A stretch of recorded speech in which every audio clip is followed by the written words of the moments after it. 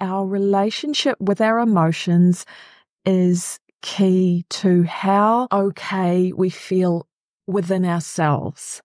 Because I think we can actually thrive even when we're struggling. This is my hypothesis, and it has been part of my journey as well, going through experience of trauma and abuse and then Crohn's disease. And then even in menopause, I've thought a lot about what that looks like because I get incredible women in my courses and we share a little bit of our life story. And many, many times on the live calls, I feel this admiration for these women, for the mana and the resilience and the heart that they carry. And what happens in the course is that they're much more able to recognize that within themselves and pivot with just some slight shifts in perception.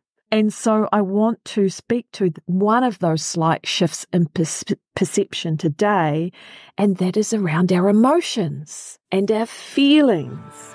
Kia ora. Are you a woman navigating midlife, menopause and beyond? I'm Megan Kerr, your midlife mentor and psychosynthesis counsellor and coach. Join me as we dive deep into the heart of midlife, unravelling the complexities of menopause and exploring uncharted territories that lie beyond. Together, we'll navigate through self-doubt, bid farewell to people-pleasing, conquer imposter syndrome and tame those overwhelming feelings. It's time to celebrate this vibrant second chapter of life, claiming your authentic confidence and courage along the way. Midlife is not a time to settle.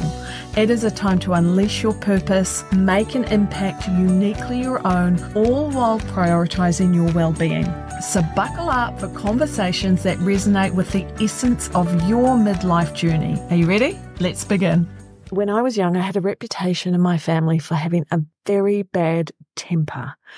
And it was a point of amusement for my parents and my siblings, and also frustration for them because I did flare quite a bit with emotion. And when I look back now, what I realize is that I became very dysregulated in my system pretty easily. And then I would have a full-on meltdown. And so that wasn't uncommon at different stages of my childhood. And I didn't know how to deal with it. On rare occasions when it got so much, when I was having that big meltdown, which we understand so much more about now, but back in those days, nobody taught me how to slow or try and regulate or talk to someone or be able to self-soothe in any way. There was the odd occasion where I actually hit my head against the wall. I was having such a big meltdown. I don't know if you can relate to that, but my relationship with my emotions was pretty raw. I didn't know how to calm myself. I didn't know how to self-soothe. I had some early life trauma, as many of us have. That in itself is not unusual, but I just didn't have the skills to support myself with the emotions that came up in my body, my nervous system, my heart, and my head. And then fast forward to some more trauma when I was a teenager and some abuse trauma, and I somehow went into a place of dissociating from my feelings. And so I was very disconnected and didn't know what I was feeling from one moment to the next, and most of the time didn't feel what was going on in my emotions. That, of course, as well, is not that unusual. And then when I did my counseling training, we had to have, therapy all the way through. And I was with my therapist and I was probably ranting a bit. I was quite wound up and, you could hear that I was angry or frustrated, or she could. I couldn't. I didn't actually know what was going on, but I was telling her a story about something that happened in my family. And she finally asked me what I was feeling. And in that moment, I didn't know. I didn't know what I was feeling, even though I was talking in ways that were indicating that I was frustrated and angry and sad. I couldn't feel any of those feelings. So by that age, I was in my late 20s, And I had been disconnected from my emotions for many years. And that was such a pivotal moment for me because of her presence in that room and her question. She didn't tell me what I was doing wrong or that I wasn't feeling my feelings. She skillfully asked me a question that helped me stop and recognize that I wasn't in that moment aware of what I was feeling. It was clearly going on underneath the surface, but I was very disconnected from my emotions. And clearly she could see it. She's a psychotherapist. She had been working with me for a long time. And it was just one of those, you sometimes get those therapeutic moments that are a little bit of magic and they encapsulate the work that's been going on underneath the surface. A lot of it is beneath our conscious recognition, and that you just get to this moment where there's this crux and this mini miracle where there's a reconnection starts to happen. And for me, that was one of those moments, and probably why I can remember it so clearly.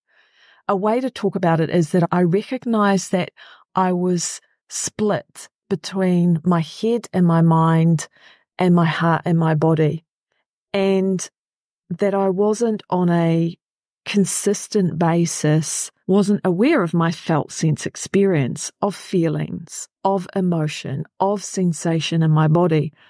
And the fact is that it's very important for us to be aware of our feelings, and yet so many of us are not. And, my life's journey is an example of that, and perhaps yours is too, where we compensated for gaps in attachment or trauma, or just very normally our parents weren't able to model to us a good, healthy, reasonable relationship with their own feelings. And so didn't have that templated to us, so we didn't know how to do that. And so many of us have grown up emotionally matured through therapy, or perhaps through intimate relationships with a partner where you battle and it gets so messy and so chaotic. But over time, with a loving, supportive partner, you get to change your relationship with your feeling self and understand yourself better. And why this is important is because our relationship with our emotions is key to how okay we feel within ourselves. Because I think we can actually thrive even when we're struggling. This is my hypothesis, and it has been part of my journey as well, going through experience of trauma and abuse, and then Crohn's disease, and then even in menopause, when I wasn't well, I was fatigued a lot of the time, I was getting headaches on the regular, migraines on the regular, and it became difficult to do my job in the way that I had done it for the last 10 or 15 years. And yet there still was, particularly through perimenopause and even in the later stages when I was recovering from Crohn's disease, even though I wasn't enjoying the physical symptoms that were happening or the limitations that they put on my life, there was still this thread of being able to thrive. And I've thought a lot about what that looks like, because I get incredible women in my courses and we share a little bit of our life story. And many, many times on the live calls, I feel this admiration for these women, for the mana and the resilience and the heart that they carry. And what happens in the course is that they're much more able to recognize that within themselves and pivot with just some slight shifts in perception. And so I want to speak to one of those slight shifts in perception today, and that is around our emotions and our feelings. And so I've shared a bit of my journey with emotion and with my feeling self. And if I could break all of that down, all of that lifelong learning that I had that helped me to really come into good, healthy relationship with my emotions, I'm going to share what some of the fundamentals of that are that form the foundation of this healthy relationship. Now, you know, you're a grown woman or a grown person. You know that no matter what we do, we're going to have ups and downs. We're going to have challenging and negative emotions arise in our life. That is just part of being human. And we're not here to try and do toxic positivity because it never works, right? So we accept that some days, really happy days, and we're really thriving, and other days we might feel down or lost or challenged in many ways, psychologically, emotionally, sometimes from things that are going on inside of us, sometimes from things that are very external in the world that we have absolutely no control over. That the appropriate response are those harder emotions: grief, sadness, anger, loss. So to me, the definition of emotional resilience is that we can feel our feelings, we acknowledge them, and we stay in connection with ourselves. That we can ride those very stormy, rough waves of emotion as they come up, but we stay in a caring relationship with ourselves through it. So that's a very important piece to emotional resilience. We'll move to the next foundation now. To be able to do that, we need to be able to identify ourselves as different from and separate, actually, from our emotions. So when I was doing my psychosynthesis counseling training, we did a lot of work around the self and identification of the self. And we had two levels of self. If I could draw it on the whiteboard right now and you could see it, I would do that because it makes it a lot easier. It's really simple. So we have the self with the small s, right? S-E-L-F.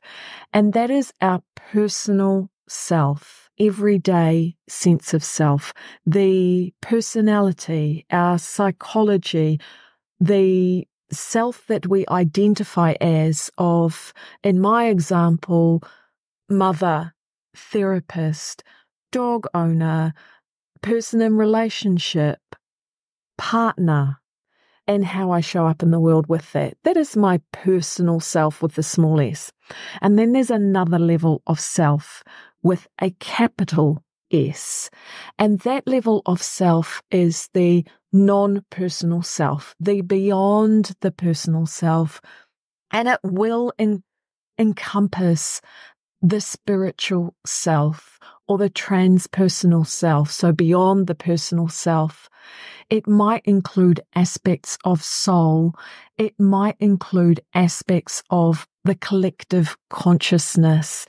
So an experience of a deeply expanded, loving sense of you. Say if you're in a deep meditation or you've done a breathwork practice and you have this really expanded sense of you, we might say that you've opened up to the self with the capital S.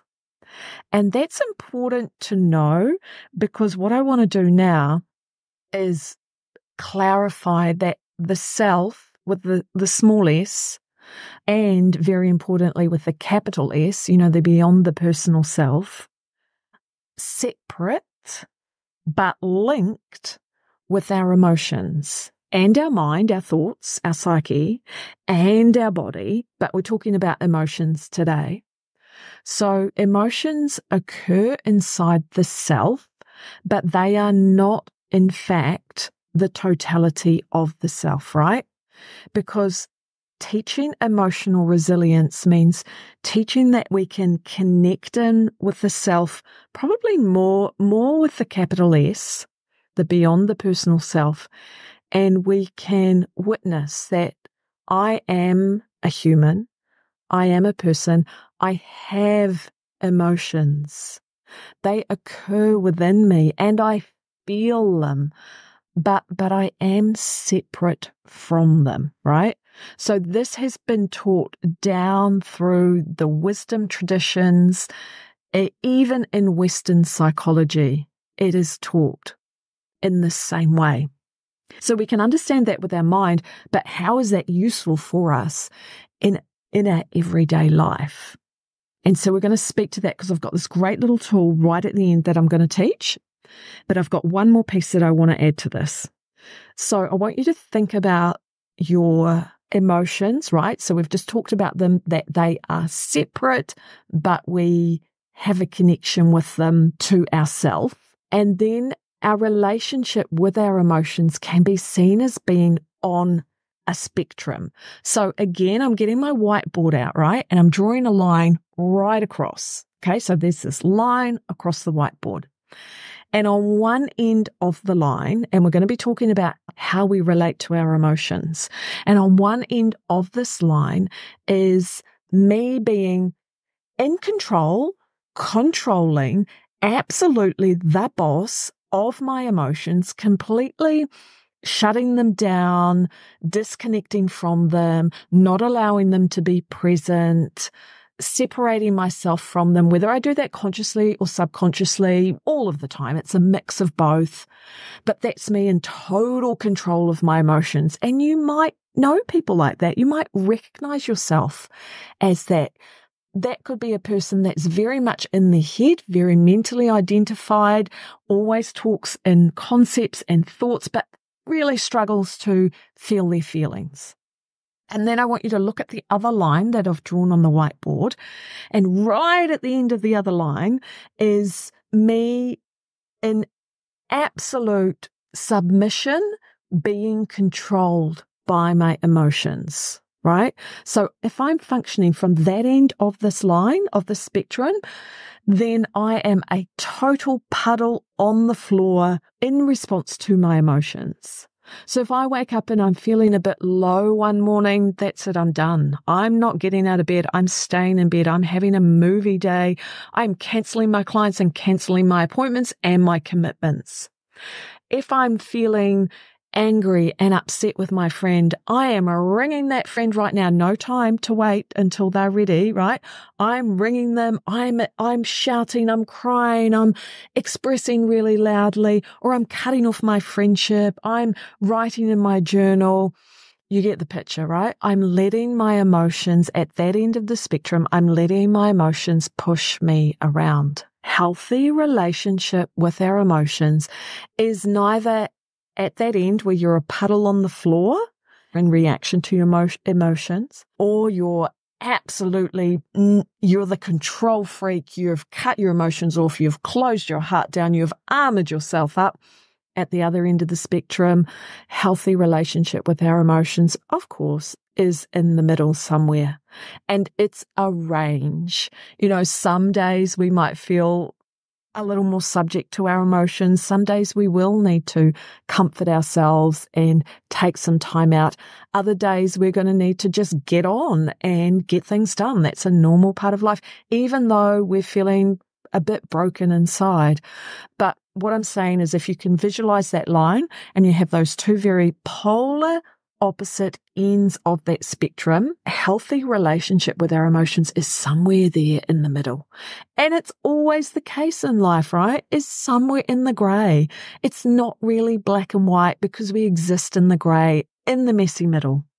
Okay, so on to this tool that is really, really helpful for working with difficult emotions. And it's not my tool. I didn't create it, but it is very helpful. And I've taught it to a lot of people, and I've taught it for many years. And it is the RAIN technique. So this technique was coined by Tara Brach. Tara Brach is a Buddhist teacher and psychotherapist, and she's written a book about the RAIN technique if you want to go further into it.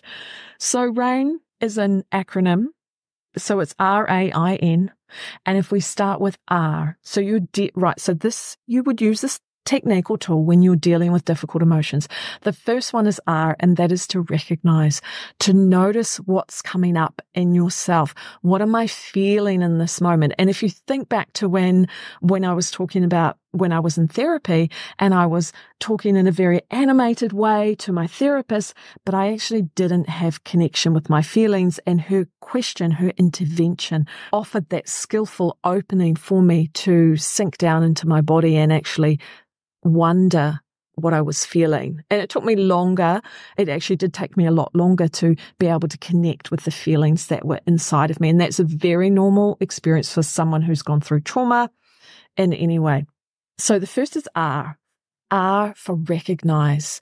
Recognize that something has shifted. Recognize that I might be feeling something in my body, that I might be hotter in temperature, that my breath pace has changed. So recognize is the first step. So the A in RAIN is allow. Allow the experience to be there, just as it is. Not trying to change your experience in any way, simply allow it to be there. So you might have very difficult feelings arising when you're using the RAIN technique. You're making mindful intention to allow that experience to be there in this moment, just as it is. That is way easier said than done, because when our body has uncomfortable, challenging, difficult, horrible feelings, the first thing our brain wants to do is create a change. Just change that, because that seems dangerous to our brain. That's the survival capacity shows up in our brain. But the RAIN technique, RAIN, we've got recognize to start with. Recognize what is happening. Then A for allow. Allow the experience to be there just as it is.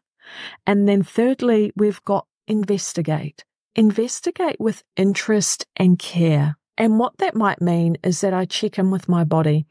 I notice that for an example, I notice that my gut is really tight, that my heart is racing, that I'm holding my breath, that I'm clenching my jaw, that my hands are very tight and curled up.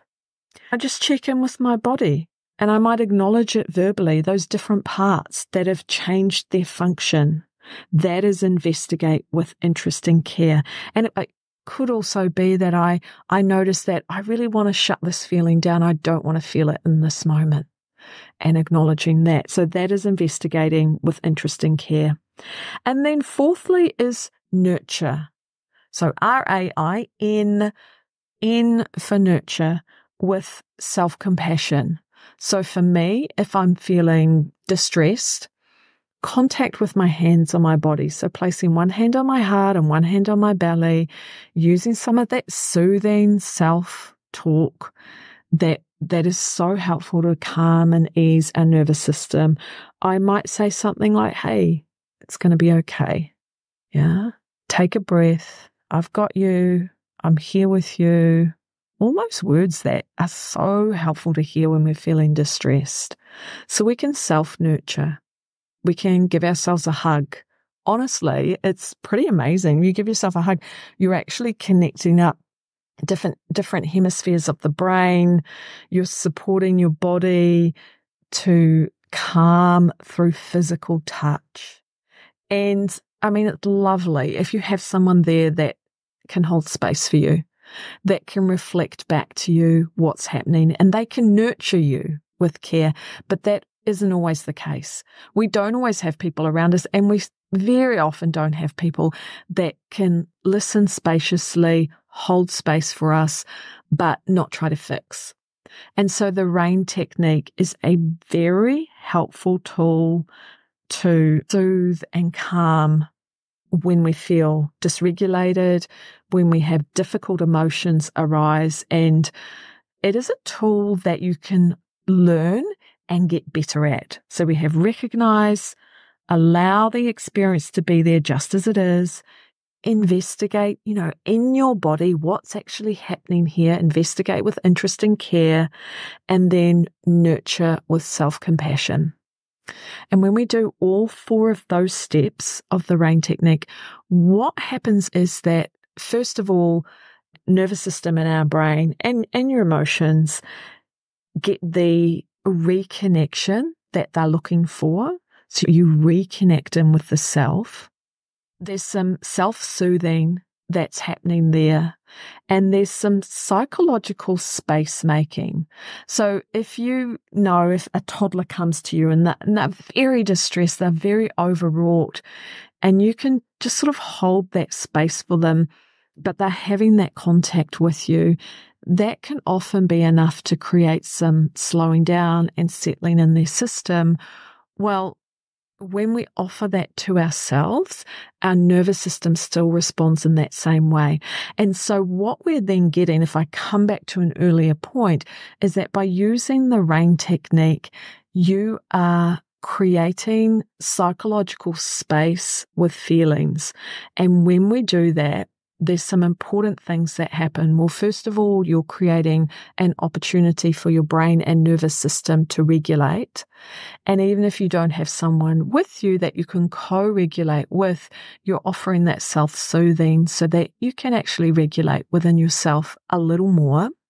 And remembering, we don't need to get it 100% right to feel the benefits from it. So you're creating regulation, you're creating some space with the feelings.